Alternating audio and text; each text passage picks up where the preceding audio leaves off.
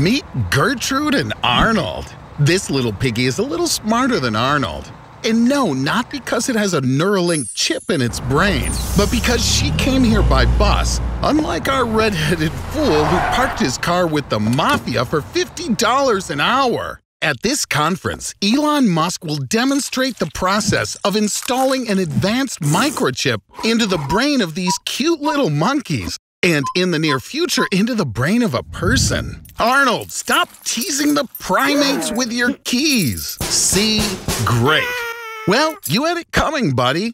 I don't understand how Elon could have invited such a doofus to his conference. From a scientific point of view, Neuralink is a fairly simple device. It's a set of electrodes that transmit electrical impulses from neurons in the brain to a computer. But from a technical point of view, it's an astonishingly complex device. Imagine that the brain is a big ball of extraordinarily tangled wires, and you need to carefully connect to it without damaging anything.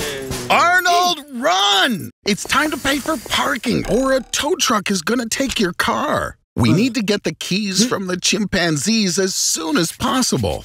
Whew, with parking prices like these, you're gonna have to live on dollar store ramen till the end of the month. Get in the monkey suit. You'll have better luck this way, trust me.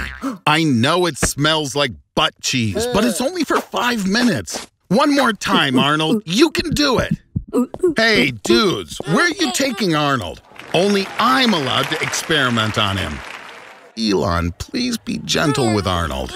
But really, who am I talking to? I'm just a voice in the head of this dumbass. Arnold's brain is almost the same size as that of a primate, and this version of the chip will suit him perfectly.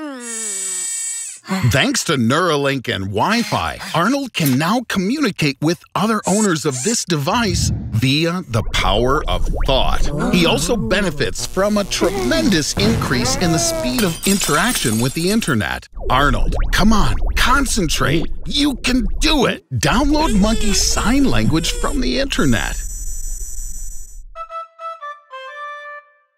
I never doubted that you'd succeed, Arnold. But I didn't think you'd drag it out for a whole day. I thought you were so stupid that even the Neuralink chip couldn't help you. But you just forgot to turn it on, you moron. Get ready, we're taking the bus back with Gertrude. Your car was sold to pay the parking fees. They got $600 for it.